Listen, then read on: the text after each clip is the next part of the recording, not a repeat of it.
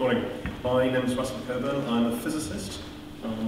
I became a Christian at the age of 18, 25 years ago now, just before I came up to Cambridge to read natural sciences.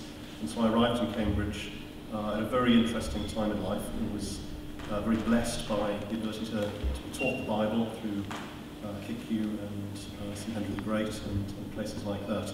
So a quarter of a century further on, I've spent most of the time since then studying nanotechnology and related things within physics. And so I'm going to use my seminar to give you a reduced Shakespeare Company education of nanotechnology. And I'm going to start that now. So thanks to the scientists can't publicly speak without PowerPoint, I'm afraid. So you'll see behind the first slide of my seminar, where I'm going to take you from the size scale of humans right down to the size scale of atoms, and show you all points in between. And then if we move on to the next slide, I'd like to give you a quick tour of some of the techniques of nanotechnology. How is it that as people of a metre or so in size, we are able to manipulate materials on a near atomic scale and do science and engineering at a size level that previous generations of philosophers even questioned the existence of.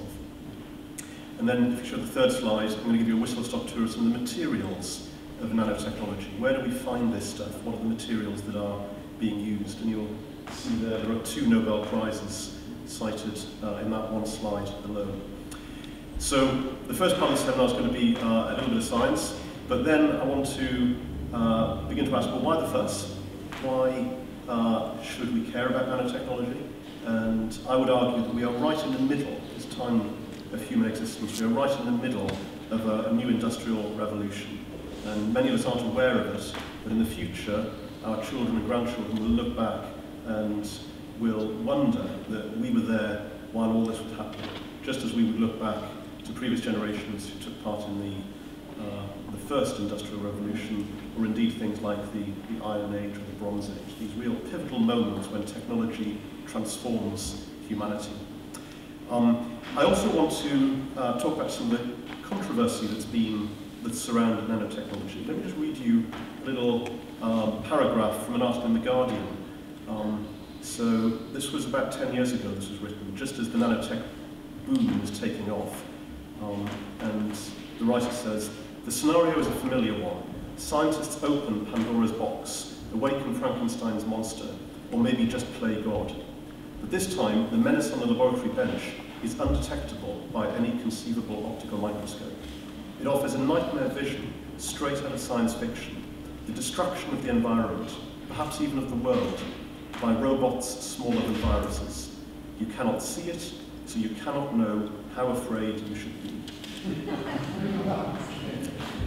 And I think this is an interesting challenge to many of us who are working in, I guess, what we might think of as edgy technological disciplines. So those of us who work with genetically modified organisms, those of us who work in biotech, all the areas that on the one hand have huge potential to do good on the earth, to address the major societal needs and challenges of the next century, aging population, water shortage, rising carbon levels, all of these sorts of things, and yet are coupled intrinsically with prophecies of great destruction and great damage. And how, as a Christian, should we decide where we want to put our energies and whose side of these debates do we want to be on? And so I want to talk about what the ethical implications are, so what the implications of what we do. So in the seminar I'll talk about questions of safety, public acceptance, and also the potential solutions to global challenges. But then also, from a Christian perspective, what are the doctrinal implications as a result of the things that we are studying and discovering in the lab today? How are these changing the way we think about God? So I'll be asking, do we really have a new science here? And does that mean we have to rethink the relationship between science and faith? Do we have a new theology of creation? How does this play into intelligent design and God of the gaps type arguments?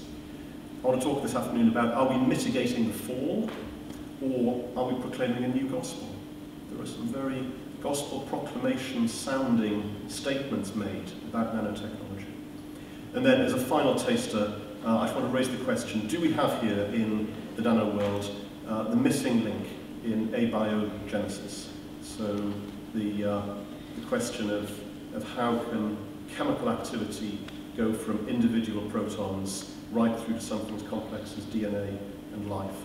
And what role does DNA have? What role does nanotechnology play in that?